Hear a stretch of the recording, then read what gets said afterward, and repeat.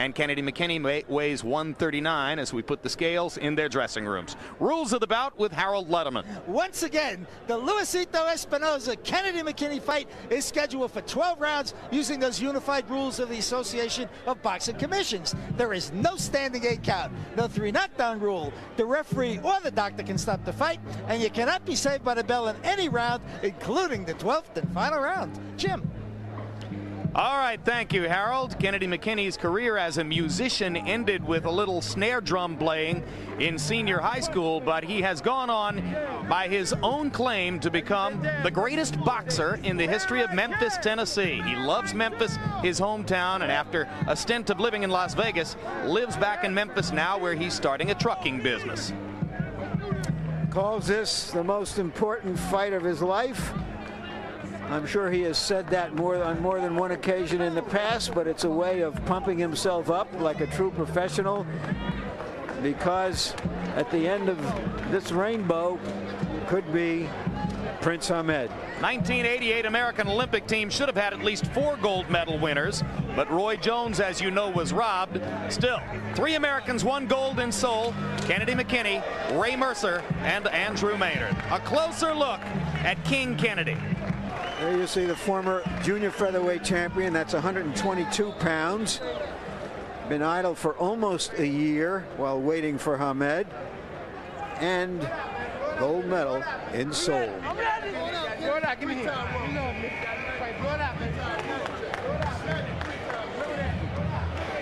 Luisito Espinosa first carved out prominence in the sport as a bantamweight.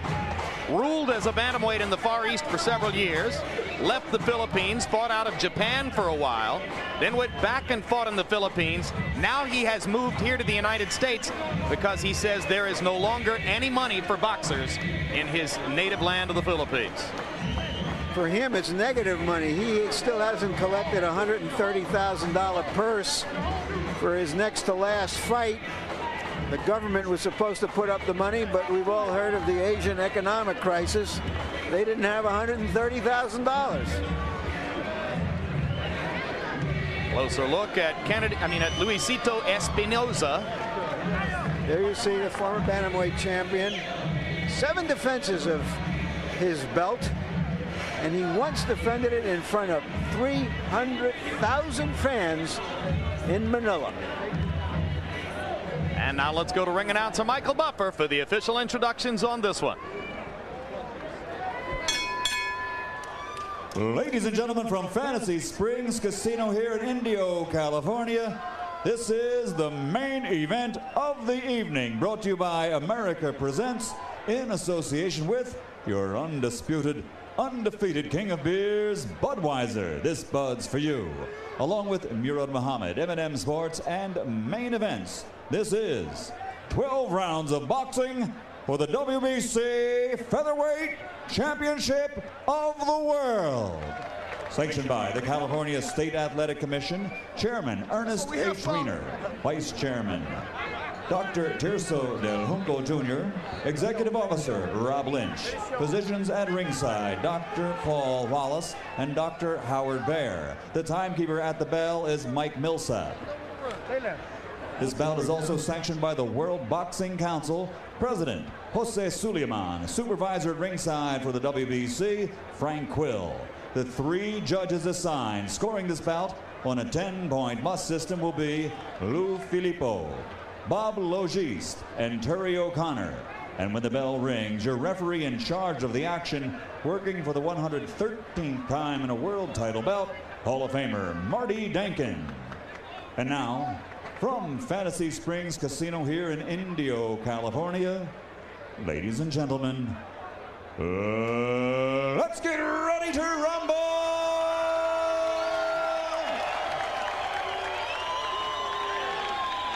Introducing first, fighting out of the red corner, wearing red, trimmed with gold. He weighs 126 pounds. In 1988, he captured Olympic gold, and now, as a professional, his record stands at 33 victories, 19 by knockout, with 3 losses and 1 draw. He comes to us from Memphis, Tennessee. Here is the challenger, former 3-time world champion, Kennedy, the King, McKinney.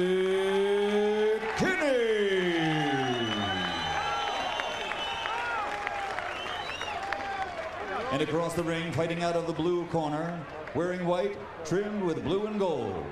He weighs 125 pounds and brings a professional record of 43 victories, 22 of those by knockout with 7 defeats. Tonight, he makes the 7th defense of his title. Ladies and gentlemen, from Manila in the Philippines, presenting the reigning and defending WBC featherweight champion of the world, Luisito Espinosa.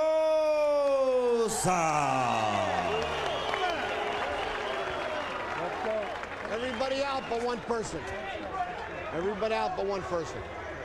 Everyone out but one person. Okay. Turn around, Kenny. You know your responsibilities. I've told you what mine are. Let's both do our jobs. Luis Espinosa has been stopped 3 times in his career. Kennedy McKinney knows it. Can he do anything about it? That's why he wants to go forward and land that big right hand.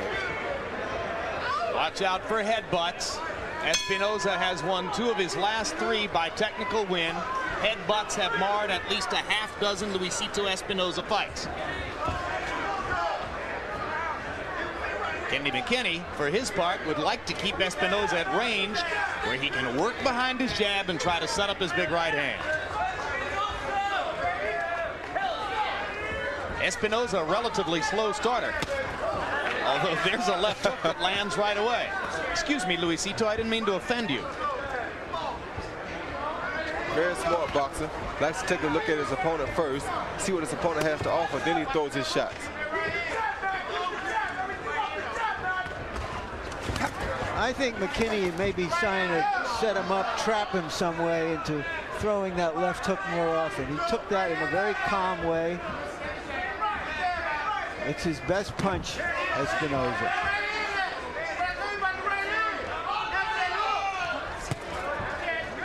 Blocked by McKinney. That time, first one landed. This time McKinney had the right hand up to block it. Espinosa trying to get low and fire wide shots at the body. They trying to throw the shots at the body to set up the head shots, like he just did with that left hook.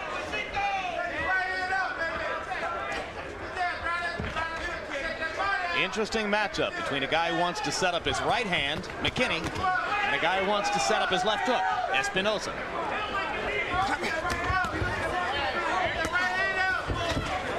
Espinosa's landing the right hand too, though.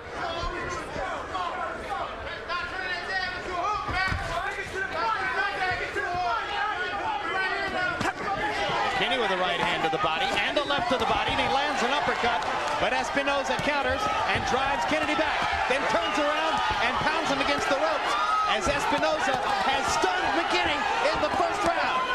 And left hook hurt McKinney bad. Yep. But he's weathering the storm pretty good. And now Kennedy has tasted Espinosa's power, as we say. Yeah, but this is very smart by Espinosa. He saw him throw a barrage of punches at McKinney, then he backed back and gathered himself once he saw that McKinney was back together. So Espinosa showing you his vast experience. He's been a pro for 14 years. First professional fight on his 17th birthday. Down goes McKinney as a right hand followed by a left hook. Landed on the chin. This has been more than a taste, Jim. This has been a buffet. McKinney bleeding from the mouth. Espinosa left hook, trying to finish McKinney in the final seconds of round 1. Now the right hand lands. And a slow starting Kennedy McKinney trying to fight back as round 1 comes to a close. All of those big punches are results of those big body shots earlier. You know what I'm saying? Give me a towel. Take one towel. Give me one. One towel. Come on. You all right? Man, you got to move to your right, okay? Okay. How you feel? Give me some water. Give me water. Give me water. One towel on my back. Give me water. Come on. Man, you got to stay on the right side. Look. Matt, you can't let him come up on you and just punch like that. All right, like you gotta move. Okay.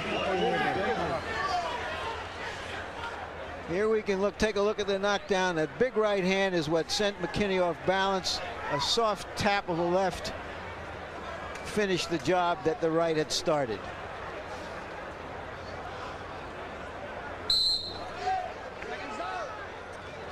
Looking for the left, caught the right.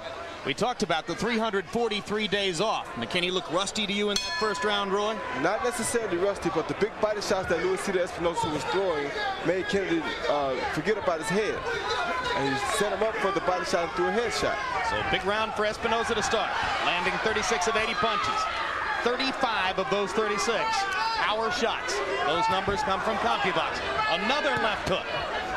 And McKinney's going to have to get something going here or risk being flooded early by the power shots of Espinosa. And right there, you saw how well Espinosa took Kennedy's right hand. It's because Espinosa's been a featherweight for a long time now. And Kennedy moving up in weight.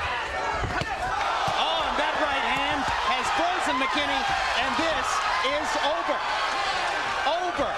A blistering right cross by Luisito Espinosa, and McKinney was a sitting duck along the ropes. He took 2 or 3 more shots before Denkin got there to stop it. You remember about 6 or 7 minutes ago, Jim, I said, you may be asking if he's too old 3 years from now or tonight. And your answer? It was tonight.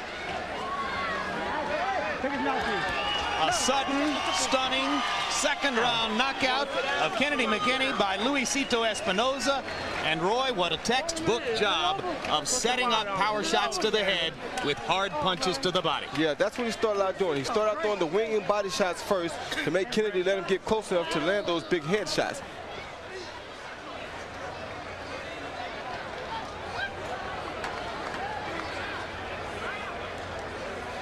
You know, McKinney has always visualized fights and been very good at thinking about what might happen in a fight with an opponent. And he kept visualizing the left hand of Espinosa, and he was just wide open for the right. It was the right hand that got him, no question. Which is why you never go into a fight looking for one punch to beat you. Always go ready for anything. And McKinney was so cut and dried in his fighter meeting with us yesterday. He had a very clear and categorical picture of what he thought was going to happen in the fight. It was very convincing the way he described it to us. But Larry makes exactly the right point, because as McKinney tried to protect against the left hook, Espinosa blasted him out of there with right hands. So now the speculation turns to Luisito Espinosa versus Prince Naseem Hamed. Big fight, good fight. Can't imagine that the Prince's people are going to be desperately anxious to go ahead and make the fight off what they saw here, but if they do, give them credit for bravery and mark the date on your calendar. And now let's go to Michael Buffer for the official particulars. Ladies and gentlemen, referee Marty Denkin waves off the count of 10 following the knockdown and calls a halt to this bout at 47 seconds of round number 2.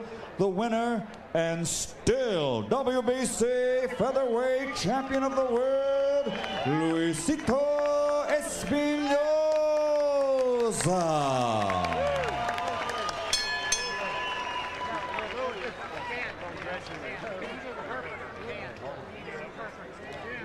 So Espinosa, having moved here to the United States, now living in San Francisco, in search of bigger and better economic opportunity toward what would appear to be the end of his boxing career coming up in the near future. But a big performance tonight sets up some possible major paydays in the future for the 126-pounder. Final punch stat numbers from CompuBox. And you can see that Kennedy McKinney never really got started in the fight, landing only 9 of 61. Luisito Espinosa blowing him away. 50 of 105 punches landed. The overwhelming majority of them, in fact, almost all of them, power shots. He connected at a 48% rate, and when you do that with right crosses and left hooks, you're going to knock your man out. That's what happened. Now let's go with Larry Merchant and our interpreter Ramon de los Santos as they talk to Espinosa. All right, thank you very much, Jim. Congratulations, Luis, who is now kissing his bride, who is also his business manager and negotiates all of his contracts, and did a very good job outside of the ring as you did inside of the ring tonight. Yung asawa mo, siya daw ang manager mo, and she did a good job. Your comment. Oh, thank you very much for Orlando, and also to my American president, Kusin. Thank you very much for promoting here. You've thanked your promoter, you've done your job, but you did a better job for that 4 minutes during the fight. Did you feel that you were just stronger than him, and is that the reason you came out so aggressively? Doon sa 4 na minutong pinaglaban nyo, naramdaman bang mas malakas ka kaysa sa kanya? Naramdaman ko dahil first round pa lang kasi sabi ko mas malakas ako dito, sabi ko. I felt it, and it's right on the first punch. I knew right away I'm going to get this guy. He was looking for your left hook, which has always seemed to have been your best punch. Was he just wide open for those right hands? Hinahanap niya, inaabangan niya yung left hook mo. Hindi dumating yung left hook mo, puro right ang umabot. Kasi pag ang target ko talaga, right hook talaga. Pero lepo ko pinaabangan siya. I see. Okay. He fakes with his left hook, but he is actually power punches the right hand. What does he see in the future for himself? Anong nakikita mo sa susunod na mga laban mo? Sa tingin ko, magiging approve ako. Na-approve pa yun. Oh, okay. Yeah, he's going to improve some more in the next fight. Does he think that he will get a fight with Prince Hamed? Palagay ba makakalaban mo si Prince Hamed? Sa tingin ko, kailangan pag-aralan. I think I have to study about that. I have to study him pretty good. Thank you very much. Congratulations again, Luis. Thank you very much to American President Hussein and to all the fans here in the States. Thank you to all the Americans. We'll see you again. Jim? All right, thanks, Larry. Got to teach Luisito to thank HBO when he does that. So suppose we can make it. Prince Naseem Hamed against this guy, Luisito Espinosa. What do you think, Roy? Woo. What a fight that would be. You don't have to pay to get in. No, I don't. I'm very grateful for that. I think the problem would be, can the Prince deal with somebody who's patient enough to not go for all his antics, for all the things that he do to throw people off? This guy has been around for a little while. This guy is not going to go for that stuff. He's going to be right there waiting to counter when he does catch the Prince off guard. So that would be a very interesting fight if the Prince is willing to take that chance. Let's hope. It would be quite a war to see. All right, well, we'll have a final word on what... Oh, wait a minute. Larry's standing by with Kennedy McKinney. My fault. Larry? Jim, thank you. Kennedy? Yes. Was he just too big and strong for you? I think so. I think that was the key. He was a lot stronger than I anticipated. He was a lot stronger than I anticipated. You generally visualize fights, and in visualizing this fight, you kept thinking of the left hook and how you were going to bait him into something so that you could land the right hand, but it was his right hand that did the damage. No, not to be honest with you, it was the left hook that did the damage. He had an exceptionally good left hook.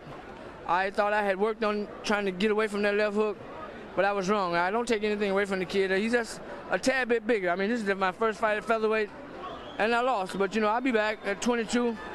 I'm just not a featherweight. I'm not a full-blown featherweight. And I can't take anything away from Luisito. He fought a good fight. He did what he had to do to win. All right, let's take a look at the knockdowns and see what happened here in round one. Describe what you see. I see the right hand. That was just a big looping right hand, it seemed, Kennedy. Well, in my training on the tapes I watched him, he didn't throw a right hand at all. He threw a pretty decent left hook, and that was my thing, was to try to make sure don't hit him with the hook, don't hit me with the hook. But hey, I just got kind of careless, and I underestimated his power in the previous fight. And I'm a junior featherweight. I'm not a fully blown featherweight. I take nothing away from Luisito. It was a good fight, but he's a featherweight, and I'm a junior featherweight. Thank you very much. You're a senior with us.